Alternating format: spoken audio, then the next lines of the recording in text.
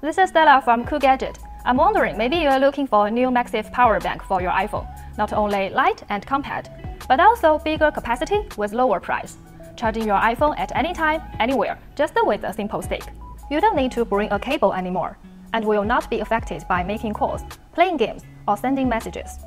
So, how can we find such a perfect MagSafe power bank? Let's see what tests CG Lab are using to dig out the best MagSafe power bank for us from thousands of products. So far, there are tons of MagSafe power banks on the market. A good MagSafe power bank needs proper magnetism, charging automatically, 15 watts of wireless fast charging, enough power for a full day usage, smaller size, and higher safety. So, the core evaluation dimension of MagSafe power banks includes magnetism, wireless charging speed, automatic charging and animation, battery capacity, weight, volume, internal structure, charging temperature, and drop test. The entire CG Lab team spent 3 weeks on testing, and they find out there are many magnetic power banks that have problems like electricity deficiency, over slow charging speed, impact telephoto shooting, weak magnetic, too big to use, and others. Through the initial filter, the CG Lab narrows down the scope to the last 7 power banks from dozens. In addition to use hardcore tools for getting rigorous test data, CG Lab also combines with real people's feelings of use, conducting a comprehensive assessment of each MagSafe power bank. The CG mentioned in the following test refers to the 𝐬𝐤𝐢𝐜𝐻 magnetic wireless power bank.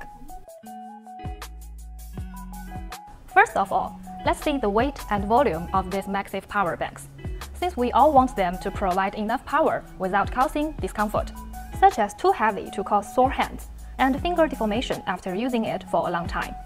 They weight the power banks by using an electronic scale, keeping 2 decimal places for comparison.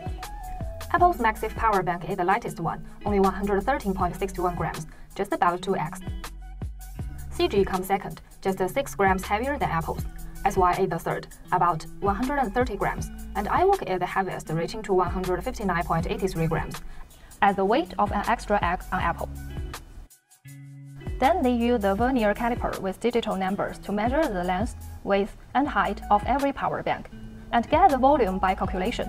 Obviously, iWalk is the biggest, reaching 130.18 cubic centimeters. CG won this test, only 63.75 cubic centimeters. Next, how about charging animation and charging automatically? Except Apple's power bank, can anyone else do it? Just stick the iPhone to each power banks. Both CG and Anker can start charging automatically without clicking. Meanwhile, CG power bank has circle charging animation. The rest of the power banks all need to press a button to start charging, and they have different charging animations. This might cause charging failure if you forget to press the button. The third test is the capacity of power banks. This test will affect how many power banks we need to bring when we go outside.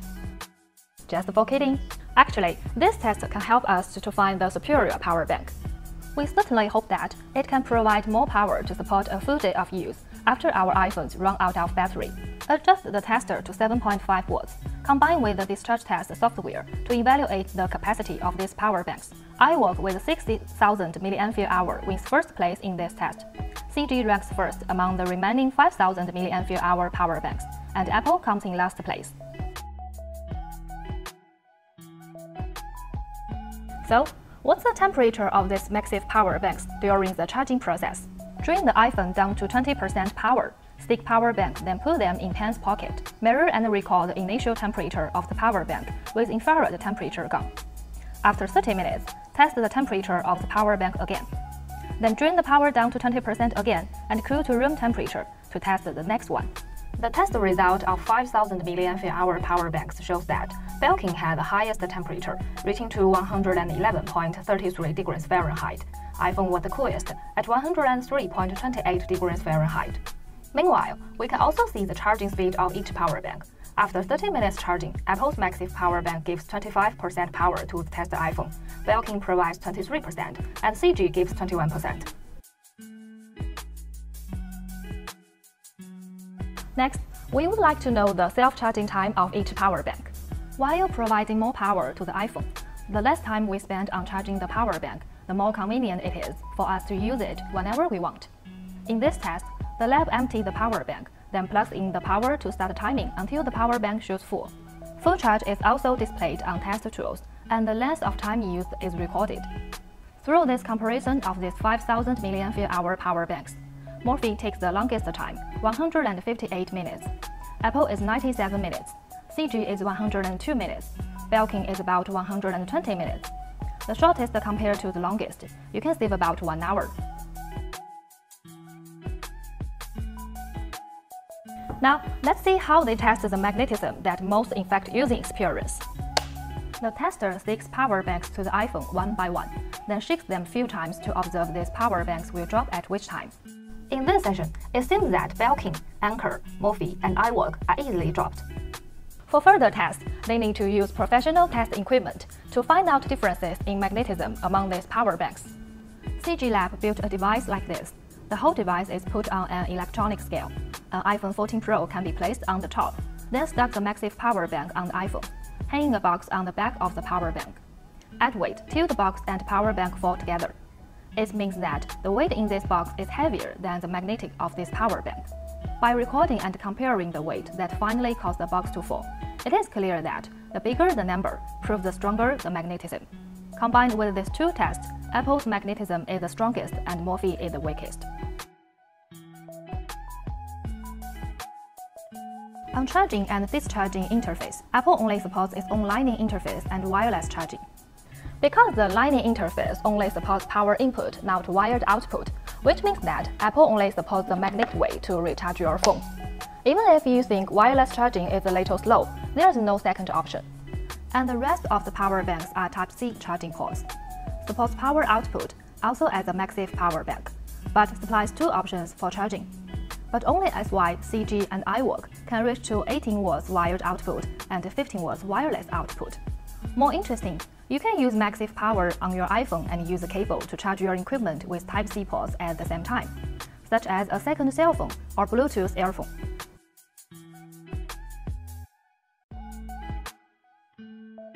As a small MagSafe power bank, usually it doesn't access to your iPhone with a wire. If it falls, what will happen? Set the 7 power banks at about 3.9 feet above on different types of floors, and drop face down and corner down. Guess what happens to these MagSafe power banks? At first, they run the test above carpet. All the MagSafe power banks pass. No damage to appearance and function. Then, they run the test again above the wood floor. Both the face and the corner made a loud crash sound, but they still all passed the test. In the final test, they choose to run over the marble floor. With thin glass on the face, SY has a unique outlook. But because this material is too fragile, SY got cracked glass in the face drop test. After the corner drop test, you can hear the sound of internal structures hitting each other. Because of using aluminum as shell, the CG power bank has relatively light scars, basically does not affect appearance. There are also several power bank shells marks in the marble floor drop test. 𝐻𝐼𝐜𝐼𝐜 is the worst. The whole power bank is falling apart. After 6 drop tests, self-charging and charging functions of all these 7 power banks can also be used. How about the internal structure? To answer this question, take a deeper exploration of the manufacturing process and materials used in the power bank. The first to be disassembled is SY. Using tweezers can easily remove the cover. No glue on the magnetic circle, just placed directly next to the coil. After removing the 2 screws, lift the whole battery to see the internal structure is quite simple. Next, they spent a lot of time to disassemble the Anker's shell. They even used a small cutting tool for violent demolition. The thing is very chaotic and environment unfriendly because of the snap fit design and too much glue to use.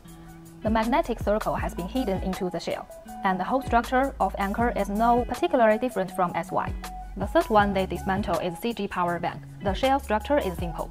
The aluminum part can be easily removed. Then remove the 2 screws and the circuit board. There is a small temperature measurement device just beside the battery. In addition, we can also see that there is a graphene radiator. Next, they disassembled Apple's MagSafe power bank. There are 2 batteries connected in series, 8 screws face and a metal cooling plate. The protective plate also has a chip integrity protection, and the entire back is affixed to a complete metal plate to ensure heat dissipation. The materials used are relatively high quality. Through all the above series of tests, the test results are summarized as follows. In each test session, top 3 brand will win a start. After organizing all the data, we can see the ranking of these 7 power banks clearly. Now you must know how to choose the best MagSafe power for your iPhone. Which one comes with the first prize in your mind? See you next time!